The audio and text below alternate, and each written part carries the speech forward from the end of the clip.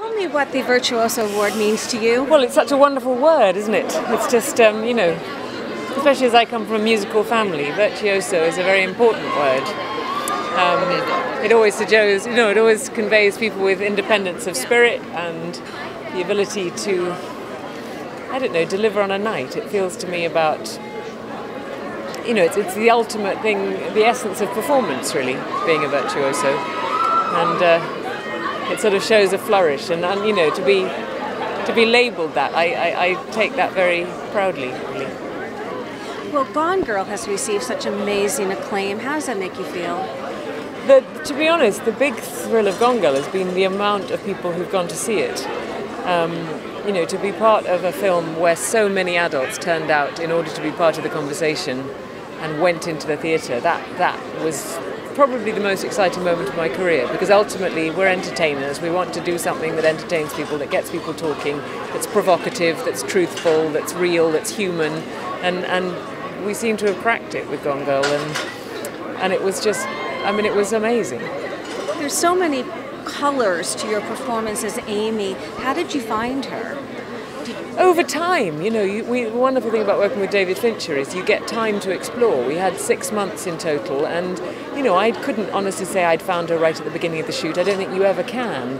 You grow with these people, you develop with them, and I think, you know, luckily Ben and I had some of the scenes towards the end of the film when she's back in the house, and that we did shoot those towards the end of the shoot, and actually ended up being able to rewrite some of them.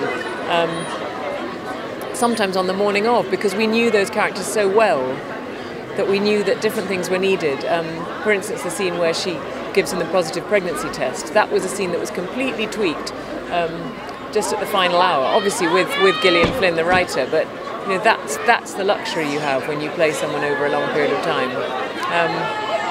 And yeah, she was a great character to work on, because you get, you know, there are so many angles you can dive in from. Let me just go one up here in case there's been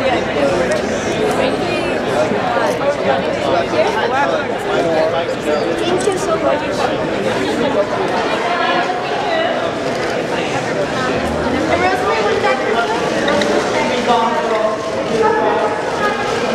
And finally, is it a coincidence that after playing this murderess, as you call her, that you then became pregnant and brought a life into this world? No, I think I finished playing Amy and thought I have to create a human being after that person. Yeah, I mean, I think it really did. I thought, I don't know where to go here professionally, but also, you know, you bring a lot of unpleasantness into the world, being Amy. I mean, she's not a relaxing person to play. There's nothing authentic about her, really, until, well, I suppose there is when she's really being vitriolic and true, but in her dealings with other people, she's never really relentlessly herself, like Nick's twin sister Margot is.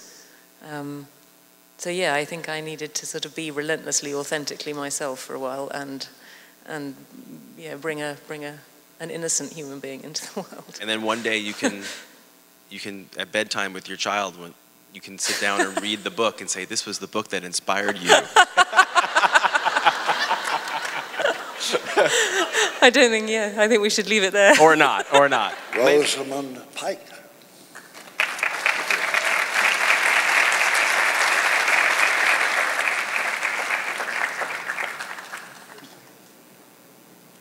Thank you very much. Thank you. I wasn't expecting to have to speak either. But actually, the last time I was in this theatre, I was in the audience, and it was a screening of Pride and Prejudice at the festival, and I was too nervous to come up on stage. So I've made some progress since then.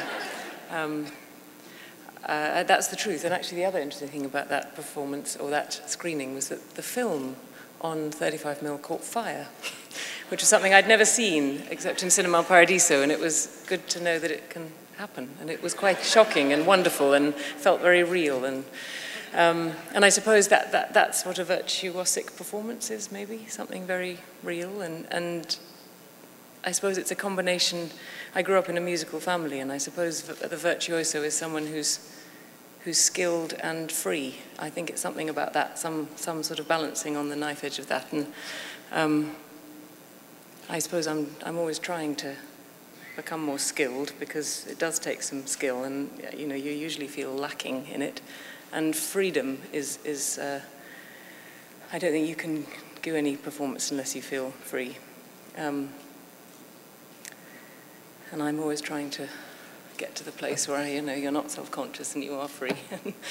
You know, you can see from now that I've got some way to go, but maybe this will this will get me there. Thank you.